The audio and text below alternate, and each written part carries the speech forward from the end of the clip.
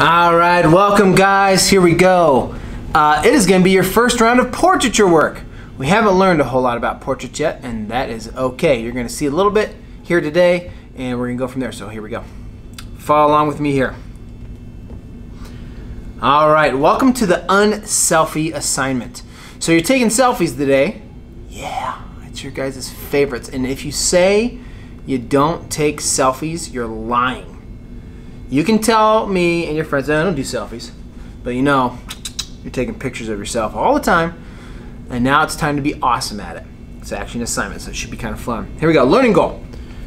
Now, taking a portrait is not the main learning goal in this assignment, just so you know. Learn to understand story and how objects, actions, props, environments, and composition tell a story. You have a state learning goal. It's invent and discover to create. So, again, how do objects, your actions, props, which is another term for objects, environment, and composition all tell a story? All right? To-dos. Oh, sorry. Success criteria.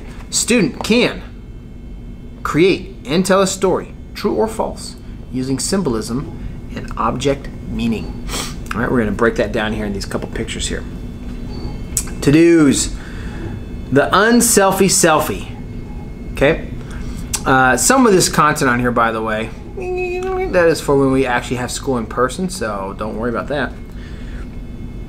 You have to be inside every frame. So every photograph you take, you, the photographer, have to be in it. So, yeah, there you go. If you're like, oh, Mr. Riggins, I don't like selfies. I'm looking at the photos, not anybody else. Plus, it's an online class. We see your face all the time. Here you go.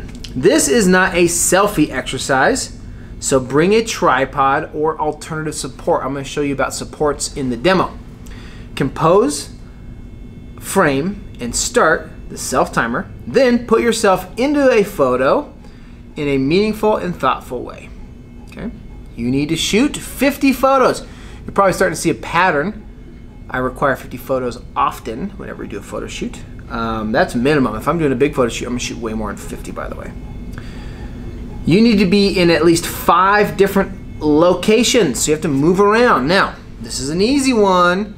Advanced, if more than half are off campus. Well, you're not on campus, so that's an easy A, as long as they're good photos. Must have a plan, a photo proposal, and explain what you hope to capture. So we're going to have some time in our asynchronous time for you to create a plan what you want to capture. Okay?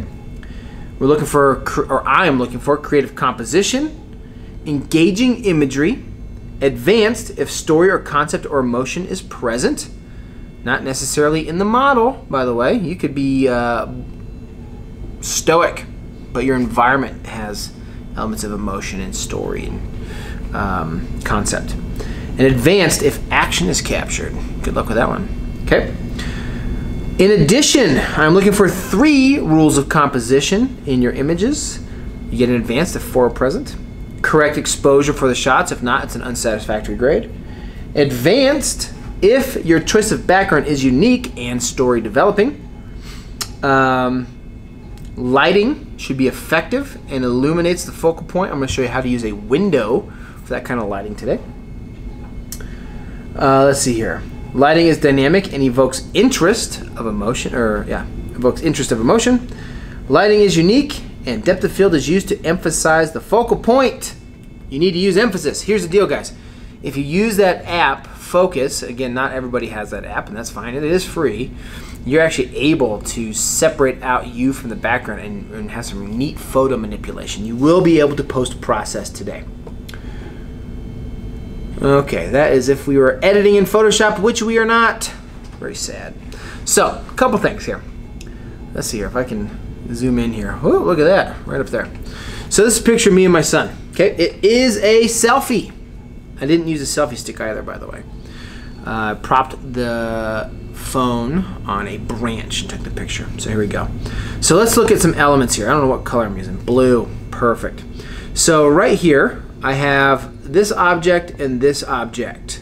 Those are hats, typically worn in cold environments, and so that helps tell the story of what's happening. we're in a cold environment. Now, there's also little bits of snow falling that helps tell the story. If we were in class, I would show you guys how to edit snow into your photos.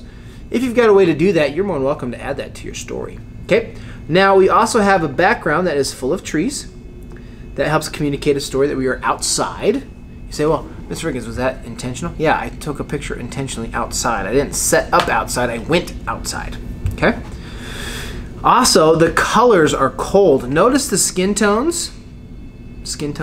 Notice the environment back here are all manners of gray and bluish gray. So that's going to help suggest cold. You can also make your photos in black and white for this if you wanted to. Okay. This one here, let's say if you're like Mr. Riggins, there's COVID outside and I do not go outside. I will get sick. Great, you can do this inside. All right, so take a look at this image here. This is also, I don't know if this guy took a selfie, highly unlikely, but let's pretend he did.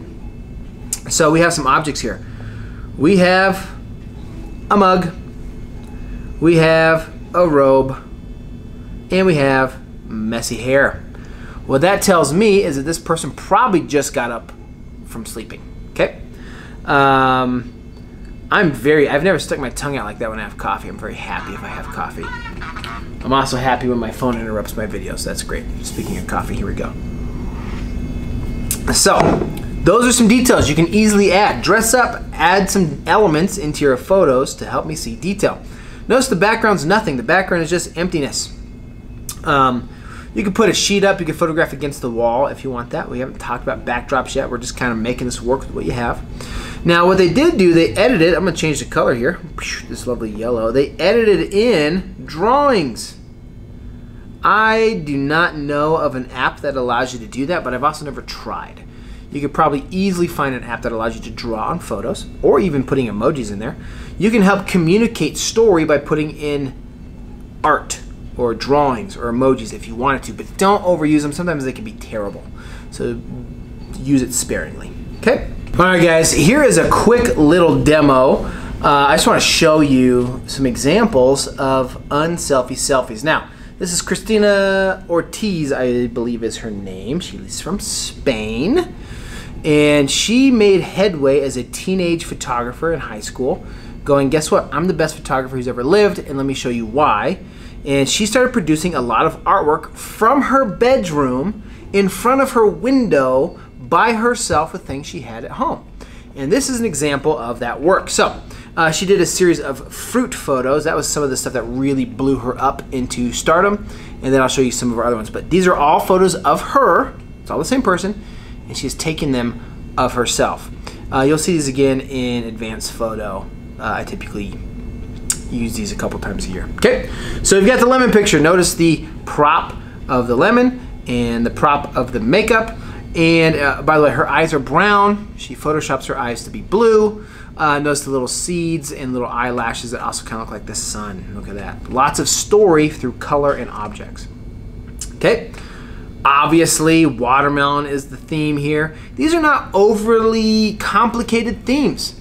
They're really simple. I'm just gonna use a prop and I'm going to use makeup to make myself match that prop. Now the story could be summertime, the story could be food, the story could be sweetness, the story could be red, all sorts of stories you can apply to this. It could be as simple as I just wanted to photograph myself with fruit. Okay, so notice the makeup. This makeup's not nearly as interesting as the last photo, but it does match the red and the seeds and the freckles, and she's doing a good job putting all these things together. Notice her eyes are green to match watermelon rinds. We've left the fruit theme. This is another one of her photos. Now this is, at this point, she's become famous. And she's got quite the repertoire of work. Okay, this is a flower series. I think she's exploring death and organic decay. I don't know. Okay, some more of her photos. Her makeup in this one is pretty photoshopped if you look closely. Okay, more of her photos. Now, she did something new in the past couple years, and that is photographed with other people in her photos. Okay, you'll see that here in a second. But these here, oh, sorry, Christina Otero. There it is right there at the bottom. Okay, again, this is all the same person in her own studio photographing herself. Okay, you can see the complexity of story and of makeup and of lighting in Photoshop. So this is the first time, by the way, she's had someone other than herself in her photos and then published it. Okay, and that is her, by the way, just looking normal. I believe that is homage to Cindy Sherman, another photographer, but we'll learn about her next semester. Okay, so that is an example of what you can do if you take the time to really set up the photos. All right, guys, good luck. Enjoy the demo starting now. Okay, for this to work, I'm gonna set this camera up over here, and you're gonna see me do my photography process over here.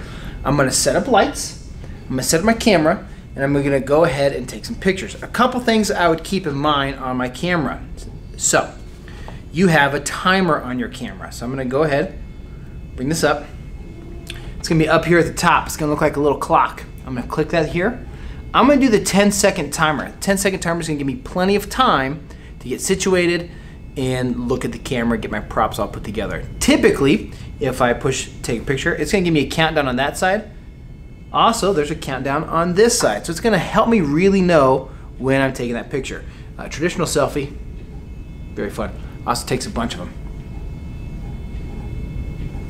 Oh, that's not what the assignment is. So again, I'm gonna set the lights, I'm gonna set up myself, set up my camera on the timer, and I'm gonna start taking photos. Good luck. Hey kids.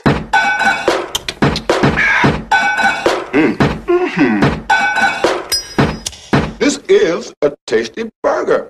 Burger.